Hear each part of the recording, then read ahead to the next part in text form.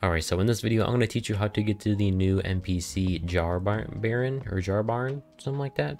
He was the new NPC that was added in the new update 1.03.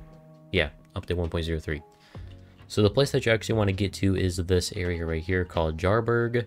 And as you can see, there's the NPC Jar Bairn, whatever.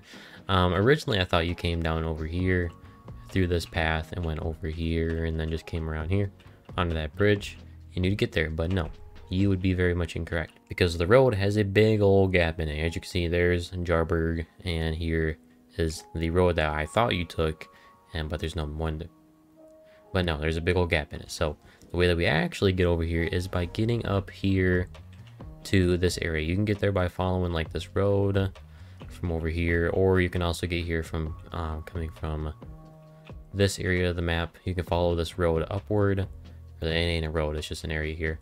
But pretty much you just follow this river down, then you can turn left right here, and you can come up this slope, and then you'll come to this church. And then from this church, you can just run along here, up around here, and make your way over to the here.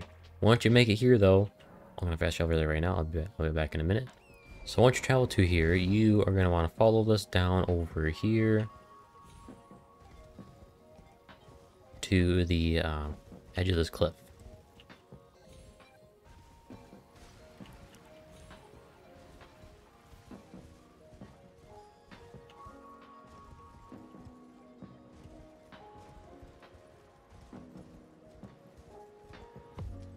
Here we are.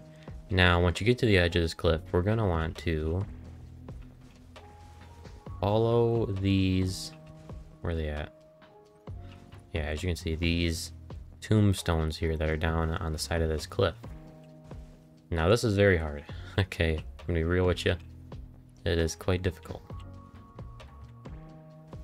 There we go. Ooh, oh, Jesus. There we go. Okay, saved it. There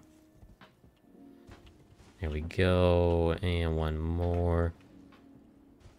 Down there. And there we go.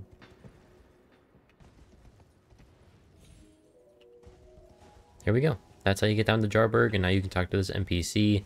As far as how the quest goes, either it's kind of buggy or I'm doing something wrong because I'm kind of stuck in a quest that keeps telling me to go get flowers. First it asked me if I wanted to be a potentate. I don't even know what that is, but I said yes, because why not? And then it wanted to check my hands. Then it told me my hands were too rough. Then it says, go collect some flowers.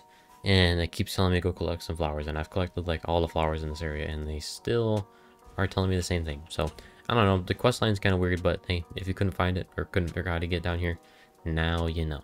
So yeah, I hope you guys found this one helpful. If you did, then hey, go down below and get subscribed for more Elden Ring tutorials in the future. I hope you all have a good one, and I'll see you on the next one. Peace.